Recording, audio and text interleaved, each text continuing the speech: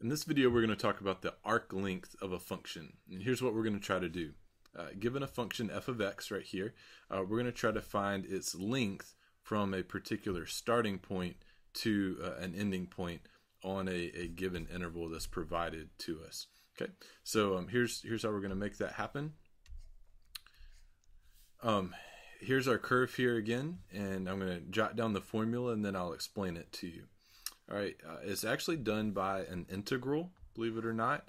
Now, if I write the integral from a to b, and I stop right there, you would probably stop me and say, well, hang on, Devin. I thought definite integrals gave you area under a curve, not length of a curve, and that would be correct. So if I wrote integral from a to b of f of x dx, yeah, you're right. This would not give us arc length, would it? This would give us the area under the curve from a to b. That's not what we're looking for. So what we're going to do is we're going to modify this integrand. We're not going to put f. We're going to put something else to make this be length of a curve rather than the area under the curve. And here's the modified integrand. It's a big square root of 1 plus bracket f prime of x quantity squared dx. Okay, so this is our new integrand where our curve here is f of x, and so this is, yes, a formula that we unfortunately just have to kind of memorize. There is a reason that this works. It's a little beyond the scope of Calc 1. This is actually coming from, if you're familiar with vectors, this is actually coming from the norm of a particular vector, the magnitude of a particular vector, but that's a little beyond the scope of this class. But in any case, this does give you the length of this curve from a starting point to an ending point. And notice here that this guy right here is the derivative of f, not f of x squared, right? So it's pretty plug and chug. Given a function and given an interval, you do these things, you plug it in, you do the integration, and out pops your answer. Now there is a couple things that we need to remember, so I jotted down a few quick notes. Here's two things in particular that are important to remember when you're doing an arc length problem.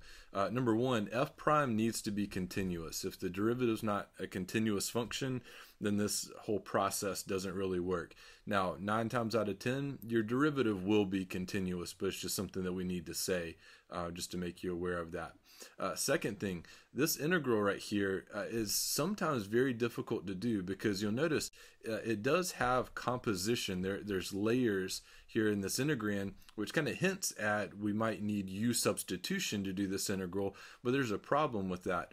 If you like we typically do, let the inside of the radical be the u, notice there's never going to be anything else out here to be your du. Okay, so you'll never have anything else. So my point of that is u substitution often doesn't work. It seems like that would be the right thing to try, but it just doesn't work.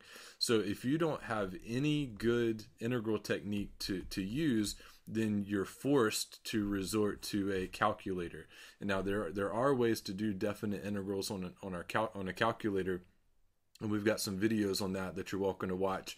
But you know, just be aware that you possibly might not be able to do this definite integral by hand. But nevertheless, even if you use a calculator, the numerical value that you get is going to be the length of your curve. So you can stay tuned for some example videos on how this is used, and we'll actually work through a few examples coming up.